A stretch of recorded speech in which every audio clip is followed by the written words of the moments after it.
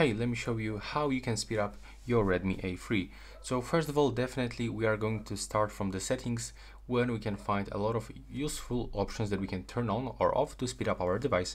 And first of all, you have to scroll all the way down, then you have to go for the system. And from here we can find the memory extension. So as a default, you've got the 1 additional gigs of the RAM. So in this phone, you can actually find 3 gigs. With this one, we've got actually 4, but you can actually get 6 when you switch into this 3 gigs. And after this, you have to reboot your phone, so you'll get 6 gigs of the RAM storage. Now, when you go back from this one, we have to actually go into the DuraSpeed, and this function actually allows us to force applications to be restricting in the running in the background. So when you enable this option and, for example, tap on the switcher next to the browser, this browser will be not opening in the background. So we can do this for any application that you are not using, but it is actually running in the background. So for example, let's click on this switchers. Okay, and next, when we go back from this one, now we have to start from the top. So first of all, just be sure that the features that you are not using are turned off. So for example, if you are sharing your internet, be sure that you turn off the hotspot or the Bluetooth tethering. Next, also be sure that you turn off the Bluetooth if you don't need this function to be turned off. So we can actually open this and click on this icon to turn off the Bluetooth. Then when you go back, we have to go into the apps. And from this, if you have a lot of different apps on your phone, but you are not using all of them, you can just simply uninstall some of them.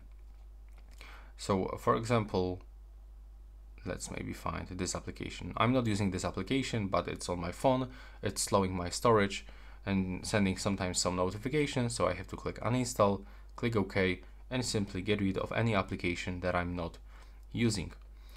Next, when you scroll, when we go back, we have to go into the notifications.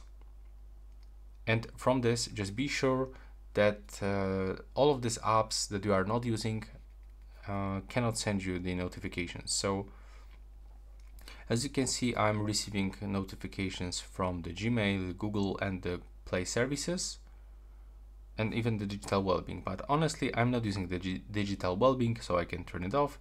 And the same for the Google application. So that's how you can do this for any app that you have on this phone. From this, we have to also go into the display settings, where we can find very useful option, the 90 Hz of the refresh rate. So this actually allows us to get smoother animation when we are scrolling or navigate in the system. Also, we have to remember about free up space. So when you go into the app drawer, you have to find cleaner application.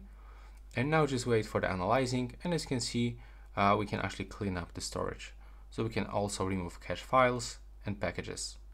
So click here to remove every trash that you have on your phone. Next, we have to go back into the settings and be sure that you turn off this wallpaper carousel. It's actually connecting into the network automatically and actually running in the background all the time.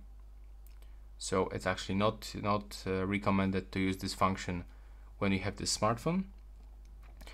From this, I want to also show you how to enter for the developer options, where we can actually reduce the animation speed.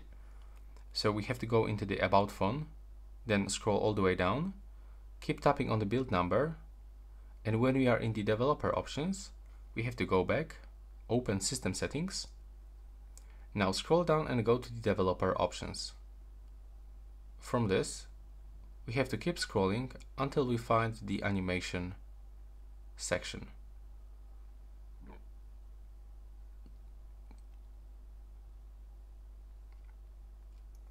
So it appears right here. So from the 1x, just reduce into the 0.x, and now everything will open and close much faster. So that's all my tips for the performance boost on the Redmi A3. Right now, please subscribe to my channel.